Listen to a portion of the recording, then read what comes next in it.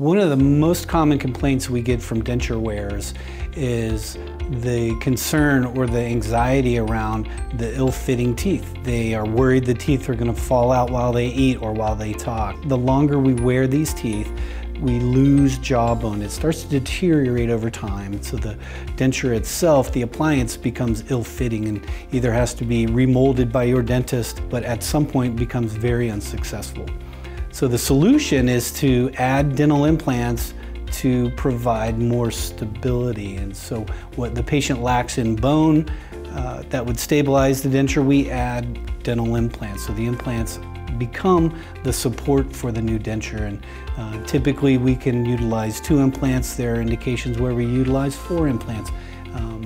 Really depends on the situation for that particular patient. So the process for full arch tooth replacement is quite straightforward. We start by the initial removal of any existing teeth in that arch that require removal. From that perspective, we place the patient in an interim denture, so it's teeth you wear on a temporary basis while things are healing.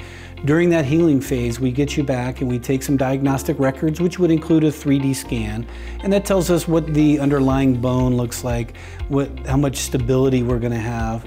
And from that information, then we plan the placement of implants, which varies from 2 to 6 implants. So we see numerous benefits from the full arch tooth replacement. And quite honestly, the patients that we treat, when they come in, we see a difference in those patients. The way they look, the smile, their attitude, really this becomes uplifting for those patients because now they have a smile and they have a functional mouth that allows them to have a normal day-to-day life versus how they were prior to and struggling with the existing teeth or struggling with a removable denture that didn't fit and didn't look right.